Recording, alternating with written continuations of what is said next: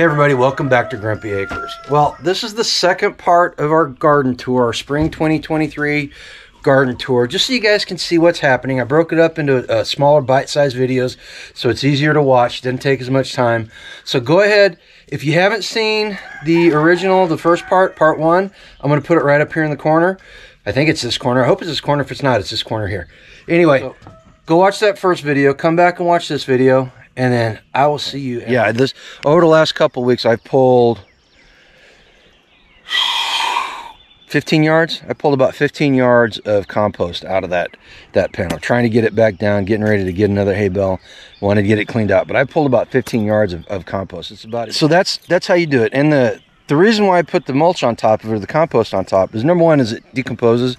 All that good nutrient stuff is going to release into the soil, but also it's going to act like a blanket, and it's going to keep the moisture in the ground when it starts getting hot.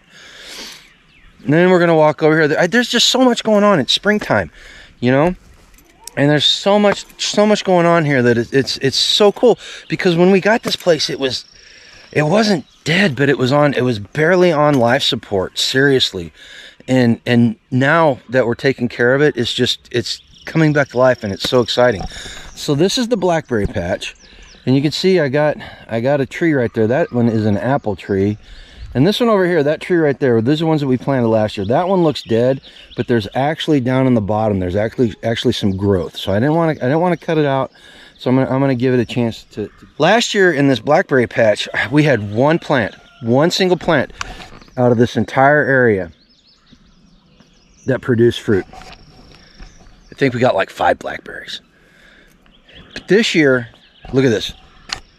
So see these white ones? All those little white flowers, all those little white blossoms, you can see them all throughout the patch now. There's not as many as there should be, but there's more than there were last year. All those blossoms are where fruit's gonna come in.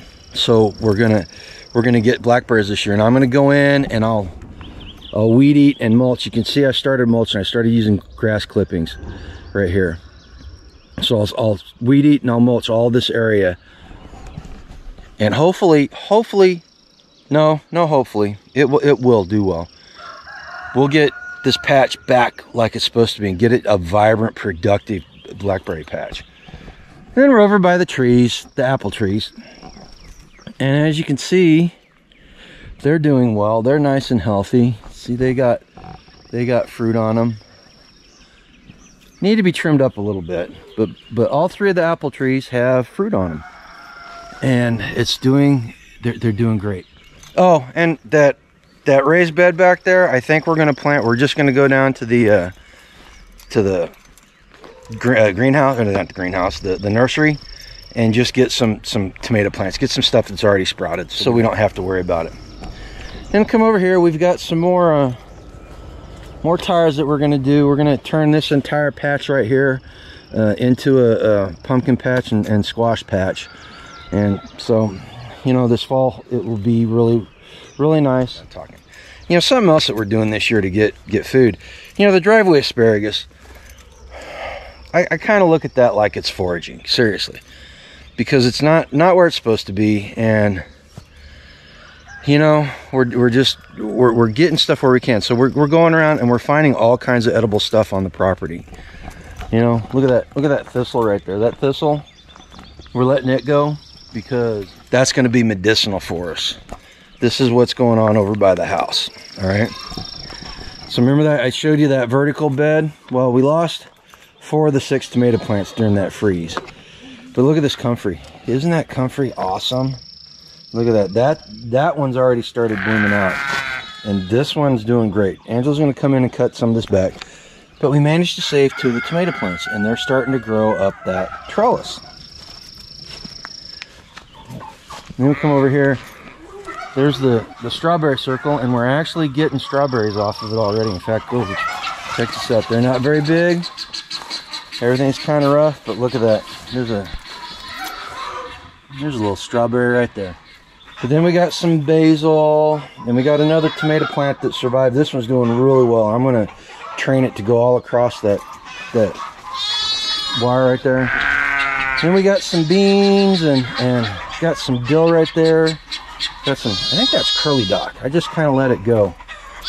And you know, for some reason I can't get that weed out of there. For some reason I can't get any herbs to grow in there, but I'll keep working on it. Let's go over to the herb garden and check it out. So Angela split a bunch of aloe vera last night. We're gonna see if we can't get it going. And we got some orchids. Those are left over from the other owners, the previous owners. But look at these raised beds. Look at that mint. We're gonna get an oil machine and start extracting oils, and that's gonna be our first one. But that's coming in good. Unfortunately, the eucalyptus didn't survive. We left it in there hoping it might come back, but we're gonna have to figure out what to do about that. And then over here, there's a lot of wild stuff in here. We're kind of, I guess, Angela's using it as an experimental bed. And then there's more herbs in there. Some clover in here. I'm not sure. Some lavender. I'm not sure what this stuff is, but we'll have to check it out. And the rose bushes are coming back. I got a couple over there I need to pull out. And then finally, we come over here to Gizmo's garden. This is the one I built this thing last fall, and we started putting stuff in it this spring. I need to get out here and I need to weed it. I need to do my garden 30 in it.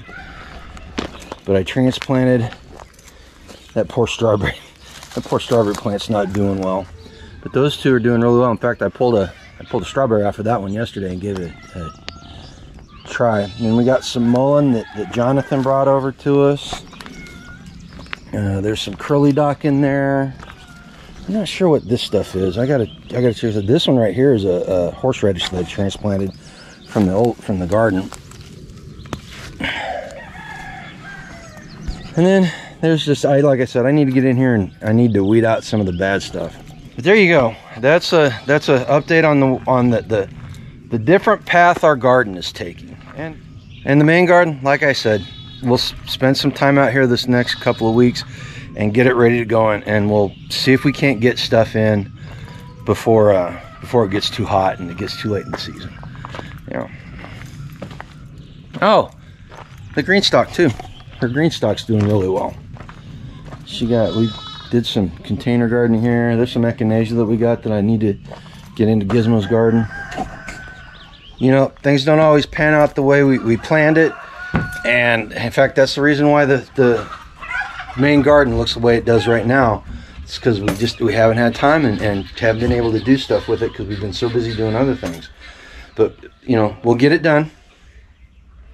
Get everything back on track, make it more permanent, make the changes permanent. That's why go ahead and comment down below. Let me know what you think.